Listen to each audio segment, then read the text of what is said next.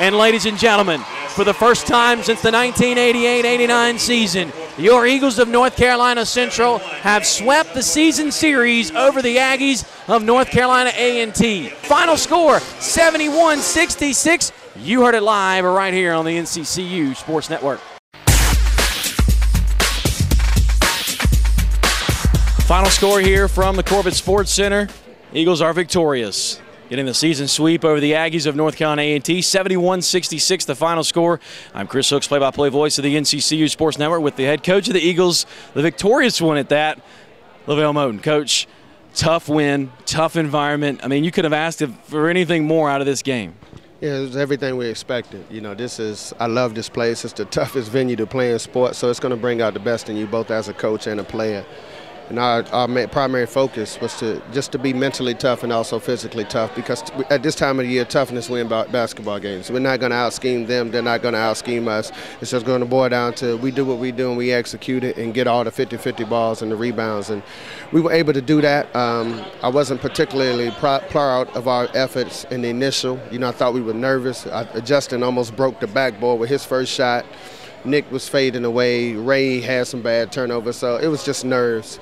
And I was confident that once we calmed down, we could play North Carolina Central basketball. And we did. And it seemed like it teetered a 1-2 3-point ball game. Midway point of the second half, it seemed like A&T lost their cool a little bit, and we took advantage of it. Yeah, we did. You know, I really don't know the sequence or the necessary order that it happened or why it happened. But I was just glad we were on the flip side of it, because one thing we want to focus on is just being emotionally mature.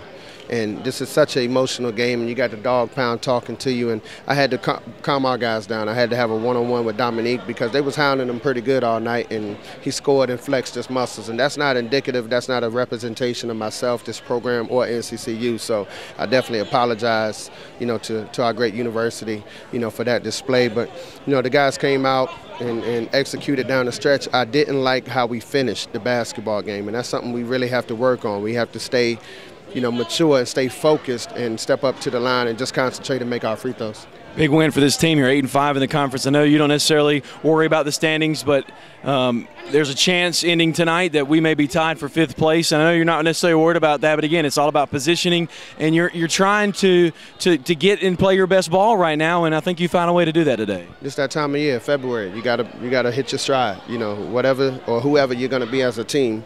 And, you know, whatever blueprint that you laid at the beginning of the year, your play has to be parallel to that blueprint right now. Unfortunately for us, it is. I really thought we came up big when we needed to. Jeremy Ingram hit some gigantic threes. Ray Willis, during that little run where A&T lost their cool, hit a huge three that got us up by 8. I mean, just talk about again, making significant plays at significant times. That's what it is, significant plays at significant times. And, you know, I thought in the first half we were unable to do that because we went outside in. That's not who we are. We got to go inside out. And in the second half, we went inside out. They collapsed on Dominique, and he's a wonderful passer. He had 6 assists with no turnovers. And he was able to find those guys, and they just stepped up and made some huge shots. All right, Coach, we move on. We take Indiana on Wednesday. Again, another tough environment for the Eagles. But, again, we're battle testing. We're ready. Yeah, we're ready. We're ready. So we'll take it one by one, and we'll enjoy this one and go out there and play what I think is one of the top 10 teams in the country. Well, just as usual, as it always is here at North Carolina Central. Coach, appreciate your time. Great job on the win. I'm sure the Eagle fans watching this are very excited about our program where we are right now. Congratulations on the victory. All right, thanks a lot, Chris. Tonight's player of the game, I think it's pretty obvious, Eagle fans, in the 71-66 series sweeping win over North Carolina A&T. It's Dominique Sutton. 24 points, 12 rebounds, 6 assists. And Dominique, last year was C.J. Wilkerson with his 41 points. This year, it's you with your near double-double, triple-double performance against the Aggies. Just talk about this environment and playing in this ballgame and in this rivalry. Oh, man, you know, it was something that I was expecting, man. You know, being in a hostile environment, coming in here and getting a win in a hostile environment against our rival, that's big, you know, when we was fortunate to come in and play Central basketball and come out with it. It seemed like it was just a normal rivalry game. It wasn't anything too exciting. There's some good plays here and there. And then about the midway point of the second half, this place goes berserk. Technical fouls left and right. How did you keep your cool in that situation? Now, you did get a technical, but it was after all that. I I mean, it was a couple things that, I said a couple things to the guy, but, it really wasn't nothing out of proportion. And, once I felt like I got in his mental mind, then, hey, and my teammates kind of seen that. So, hey, they jumped aboard, and after that, we know we had them. To get a win in this environment, in this contest, against this rival, we're into the year with a 5-game road trip to begin with. It's got to be huge for this team, and you guys have to realize that we're in a good position to really make a move into the upper echelon of the MEAC. Oh, man, I mean, it feels good to be on a 2-game win streak, when even better to come here in the hostile environment and get one against our rival on the road. So it shows a lot about our team, man, but, that's one thing that we're not being consistent. We can be consistent, we'll be even better, but, we still in a work in progress, but as it gets down to the end, we just going to take this win and run with it and, let it soak in tonight, but at the end of the day, we got to get ready for Indiana. We're not done yet, though, right? Nah, we ain't done yet. We still on the move. We still got 3 games left in conference play, so we gonna see how it go.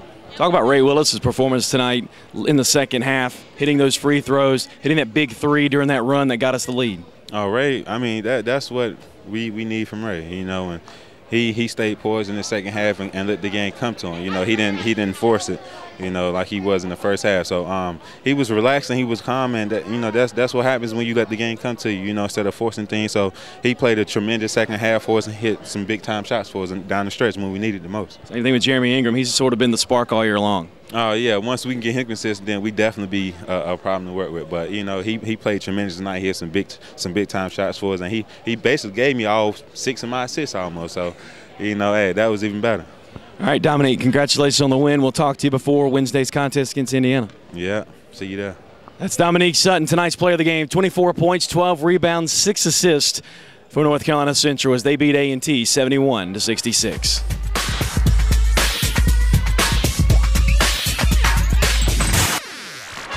MEAC basketball.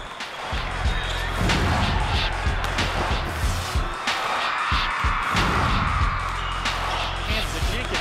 15-foot jumper. Good! 2.6 seconds to go. They say it's a 3. 13 institutions, 1 goal, the big dance. The 2012 MEAC basketball tournament, March 5th through 10th, Joel Coliseum in Winston-Salem, North Carolina. MEAC Madness.